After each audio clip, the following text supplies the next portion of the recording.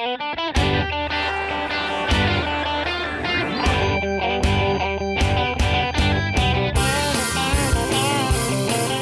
the 44th new print show that we've done. We do juried shows of contemporary prints under a year old 3 times a year. We got 3,000 submissions for this show.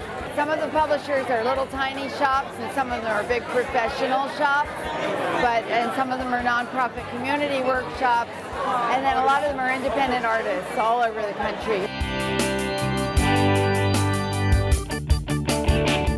Printmaking is a very exciting medium to a lot of people, and there's a lot of innovative work going on all the time. People experimenting with different techniques. We have lithography, etching, digital printmaking, mezzotint, lino cut, wood cut, everything in this show. Well, it is nice to see a lot of works on paper all in one place. You know, like they don't get a lot of attention in a world that's filled with canvas and fashion and things like that.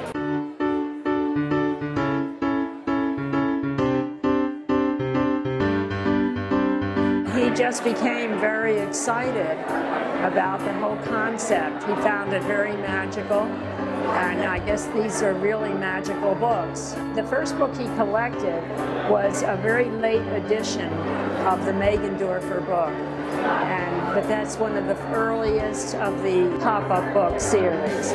Some of these books are so creative, and they're unusual, and so I was willing to go and extend this kind of excitement for other places.